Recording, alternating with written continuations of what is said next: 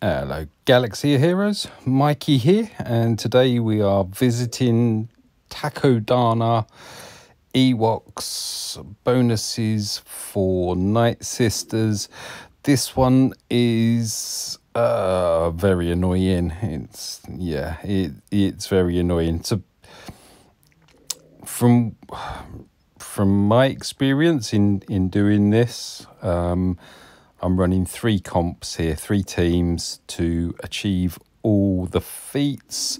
So one of the feats, the primary feat, I'm going to assume is that you need to win with a full team of Night Sisters. But if you damage them, you gain death mark and you can't revive. So it's kind of trying to kill them without damaging them, which is a challenge in itself. Yeah, so what I found was my Asajj Ventress, that's her name. She's got no hair, but she don't care. And yeah, what I was finding was that if she attacked on the first move, she gained death mark, she was gone. And yeah, so I just used her non-attack ability, taking away their buffs. They didn't have any, but that doesn't really matter. But that's how I started, and then just kind of found that we got through it. So we've got the other feats are to kill them all by using only 3 abilities. Basic doesn't count there, so you've got to be very considerate, if that's the right word, in regards to what special abilities that you use for that. And I will show you what I ended up doing there. And then the last one of all the feats is to win with a full team. So there is a massive caveat to this, but very, very tongue-in-cheek, I'm going to say that all 3 are non-galactic legends, but you will see on the last vid that why there is a caveat to what I've just said. So we're almost there with the first round and the first feat. Just waiting for Wicket to go. Still waiting for Wicket to go. Wicket will go, I assure you. So almost down, gone. Right, so we've only got 1 left.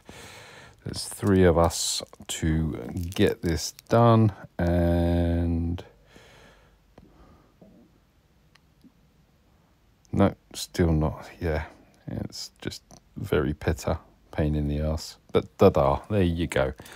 Night Sisters victory, and that completes the first feat, which is to win with a full squad of Night Sisters. And if we scroll down, you'll see that that's the only feat that we've achieved there. Here is the maximum 3 abilities feat, and yes, as you can see, I am using my Ewoks against their Ewoks. I believe I don't use a single special ability here. I just basic, because that's what the feat is, that we need to defeat them without, well, with a minimum of 3. So we still haven't got the other objective complete here. Spoiler alert, you can probably see that there's 4 of us and 3 of them, 2 of them even. If I could count, I'd be dangerous. But Nisa does lots of lovely damage. My one's Relic 7 because of, is it Leia? There's the requirement that requires her to Relic 7. So there's 3 of us now, and 1 of them. Da-da. There you go. So Ewoks can sort out the only using 3 abilities, special abilities or less. We use none.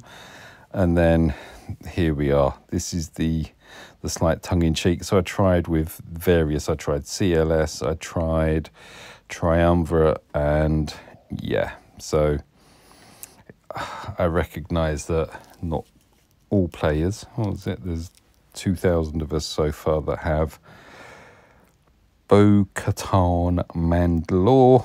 However,